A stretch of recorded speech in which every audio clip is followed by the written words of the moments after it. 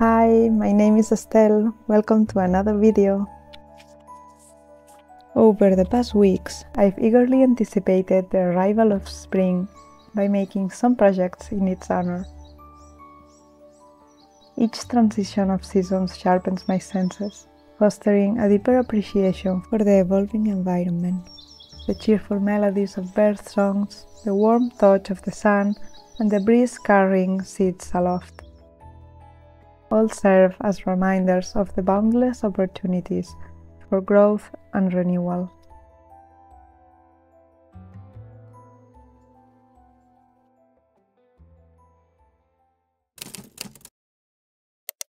I set myself the goal of making a crochet project for this video. I've been having trouble with maintaining focus while crocheting lately. Crochet takes patience and a lot of time, and I've been finding it difficult to stop and get in that mindset, especially when I've been rushing all day. Slowing down isn't just about reducing the pace of our physical movements, it's also about quieting the chaos within. This week I had a few days off and alone at home, so I've decided to do little and make sure that what I do is relaxing. I also took a week of rest and didn't have any video last week, sorry for that. I aimed to create something that allowed me to pause my usual rhythm without requiring an excessive amount of work. So I thought a project with granny squares could be cute. I set my mind on making a happy, feel-good top, something Pippi Landstrom and Luna Lovegood would like. The chosen pattern was the daisy granny square, but changing the colors to emulate a cherry blossom. I made a total of 16 granny squares, and I have lengthened the top using a pattern from my crochet teacher Liana.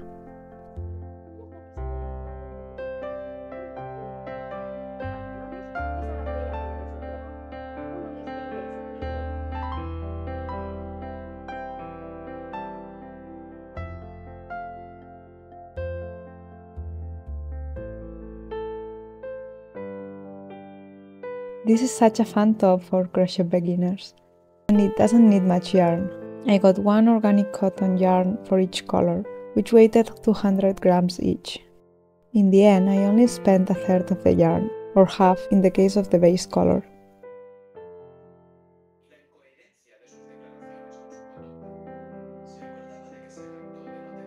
Once I had all the grannies, I joined them with the hook and the cream yarn. And all that was left to do was the strips and the blocking.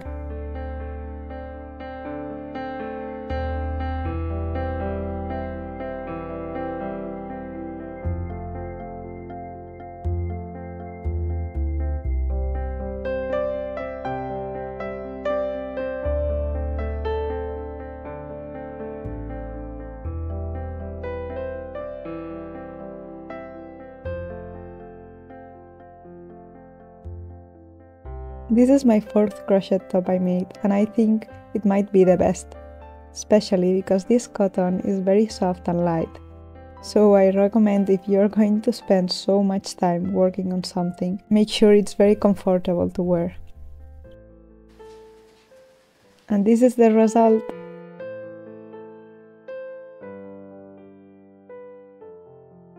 What do you think? I love it, but maybe I'll make some improvements, like shortening the straps so it's not so low cut, and maybe adding a fabric lining on the chest.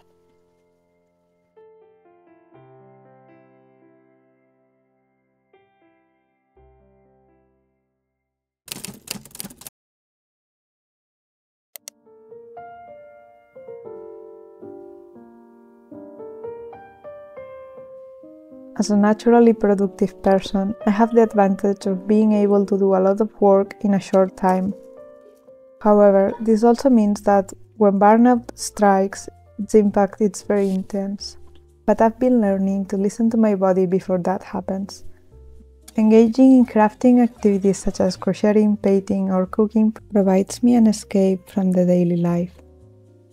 As we immerse ourselves in a creative process, our minds gently detach from the bad things that happened at the office, allowing us to focus solely on the task at hand.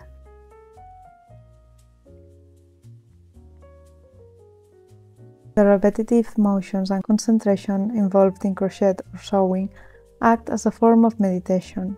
Cooking also holds a special place in the realm of relaxation. Beyond its practicality, cooking serves as a sort of outlet where I can experiment with flavors, textures, and presentation. But my favorite part about it is the act of preparing food for our loved ones. I find it hard to describe the feeling. Cooking is an act of love.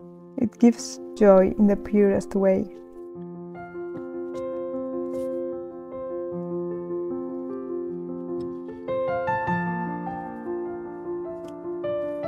Lately, the concept of slowing down feels to me like an elusive luxury. I don't know how to pause when everything around me moves so fast. It makes me feel like I should be continually doing things, the more the better. Especially since I started working on this channel, at the same time I keep my job. Don't get me wrong, I love having this channel. This is my creative space. It gives me a reason to keep creating and prioritize what I love. I began this journey with serious burnout from work, and it has fed my creativity like anything else. Still, this is only a small part of my life.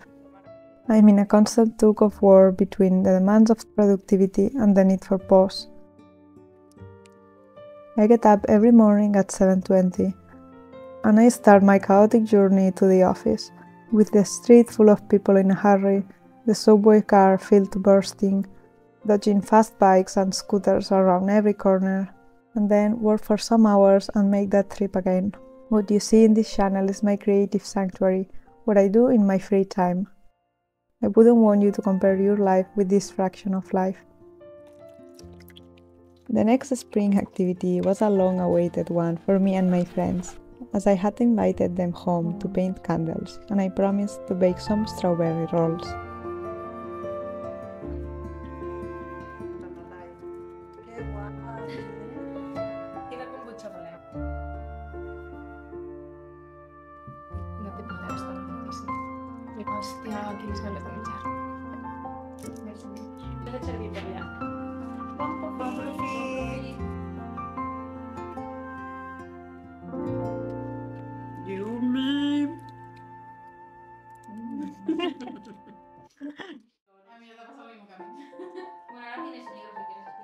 Sometimes it feels like people around me, and myself included, are navigating life's speed bumps as we can, and forget to prioritize the things that truly matter to us, the relationships, experiences, and pursuits that give flavor to life.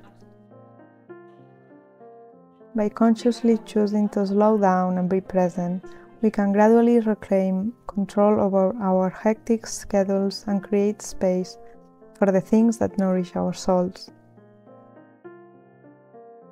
It's a journey worth embarking on, a journey towards greater presence, deeper connection, and a more meaningful existence.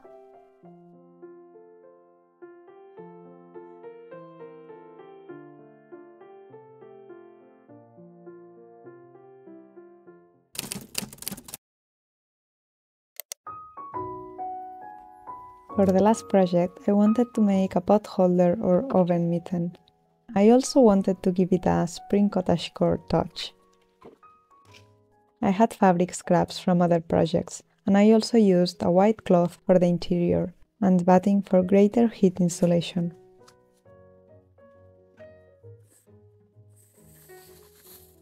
The first thing I did was to draw a hen pattern that would fit my hand, and then cutted the 4 pieces and the batting.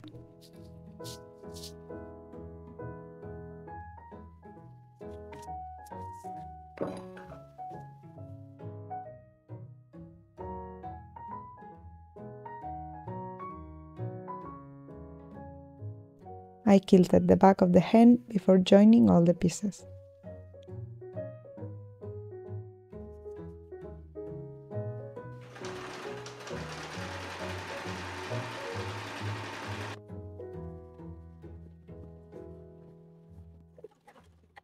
Once I had made the border on the small front parts, I was ready to pin the pieces facing each other, and saw everything except a space to turn it out later.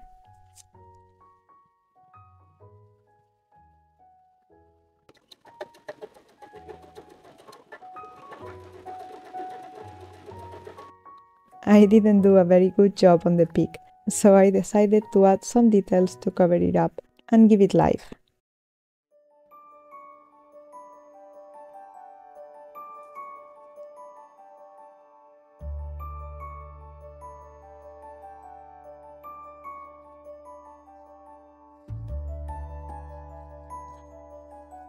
I added a beak, a crest, and acting as a tail, I made some strips to be able to hang it.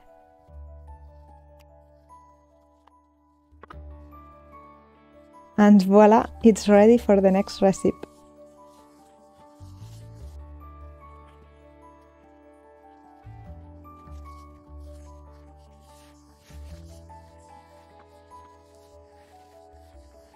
Anyway, I hope your spring started well and you got some inspiration out of this video. I send you a big hug. Adeu!